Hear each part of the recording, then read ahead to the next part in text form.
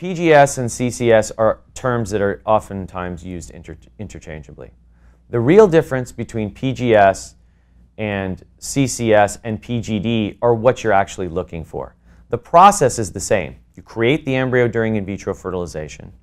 You biopsy, you test a few of the cells off of the periphery of the embryo, and then you cryopreserve the embryo and send that tissue for a genetic analysis. If you're doing PGS or comprehensive chromosomal screening, you're predominantly looking to make sure the embryo is chromosomally normal and doesn't have any chromosomal aneuploidies.